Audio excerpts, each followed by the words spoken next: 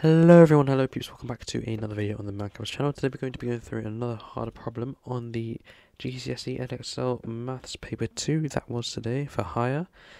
Like I said in the other video, if you haven't seen it, go check it out in a bit.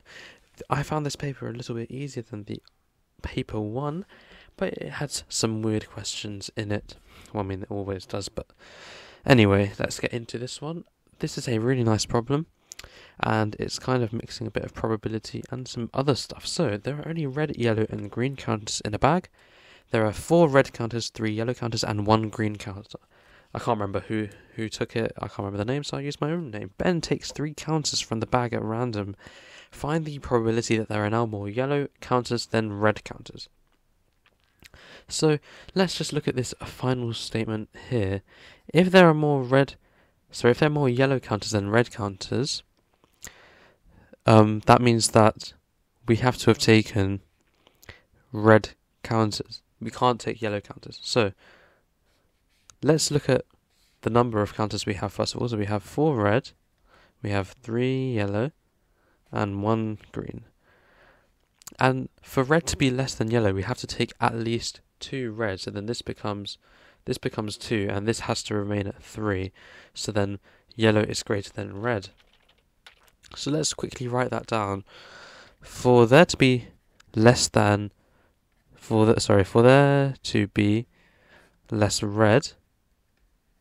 than yellow, at least 2 red have to be taken, right? And yellow has to be unchanged. Well, it says 3 counters, so we know that we have to take at least 2 red counters, but where else can we take a counter? We can't take it from yellow because then red is not going to be less than yellow, so it has to be green, right? So we have 4 possibilities. Either we can take red, then red, and then green. We can then take red, green, red. We can do green, then a red, or what we can do, it is at least 2 red, So we can do red, then red, because we can have more than 2 red counters taken. So let's look at this. Now this question, I started in the exam drawing a tree diagram, which was a terrible idea because we've got 3 possibilities at each stage, and there's 3 stages, so that's going to be a lot of lines drawing. So I would recommend you do something like this kind of deal. So let's look at our case 1. I'm just going to write case 1, and these are going to be the different ones. So case 1. The probability of a red counter being taken. How many total counters do we have?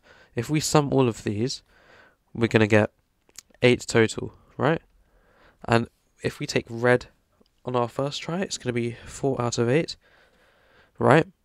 And then we're going to take another red one, but the total has decreased. The denominator is going to be 7, and the red counters have also decreased because we've just taken one, so that's going to be 3 out of 7. And the total, once again, has decreased, and that's going to be 6. And we're going to take a green counter, which hasn't changed, so we still have 1. And that is going to equal 12 over 336. Case 2. We're going to take a red counter, which is 4 eighths. And we're going to take a green counter. Our total is 7, and our number of green counters is 1. We haven't taken any yet. And then 1 more red counter. We know that we've already taken 1, so the total red counters left is 3. And we've taken 2 counters from the total, is going to be 6, and that's also going to be equal to 12 of 336. Now case 3 is going to be exactly the same thing. We're still just multiplying these together, although the denominators and numerators have sort of shuffled around a bit. We're going to get the same result, but I'm going to go through it anyway.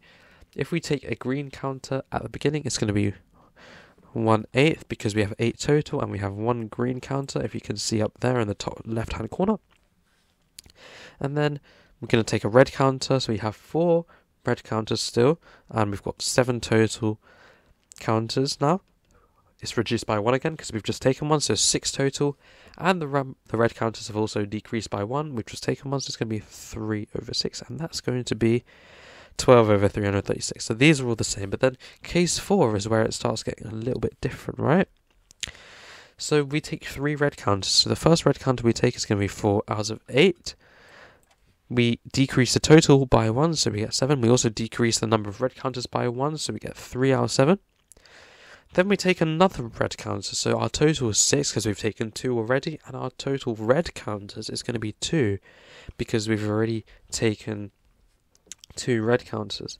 And if we multiply this together, we are going to get 24 over 336.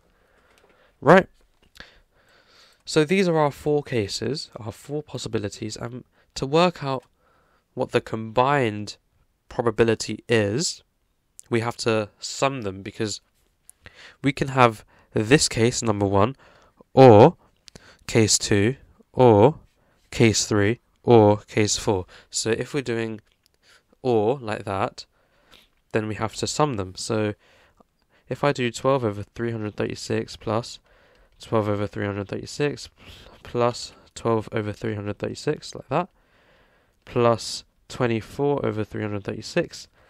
Those are all our possibilities. We are adding them because they are independent, I think is the word. They don't affect each other. They are just different things that can happen. One of them can happen, but all of them can't happen at the same time. And if we sum that all together, we are going to get 60 over 336. Which is also, if we simplify it down, we are just going to get 5, and we divide by 12 over 28. And that is our final answer, if it wants to let me draw a box around it. 5 over 28. And that is the probability that there are more yellow counters than red counters. So let me know in the comments how well you did in this question, if you enjoyed the paper, if you found it difficult, just, yeah, whatever. Make sure to like if you enjoyed the video, subscribe if you want to see all the random stuff on this channel, maths, Minecraft, trains, whatever. Share, comment, all the good stuff that YouTube people like to say, and I will see you in the next video or a previous video. Thank you for watching. We'll see you next time. Goodbye.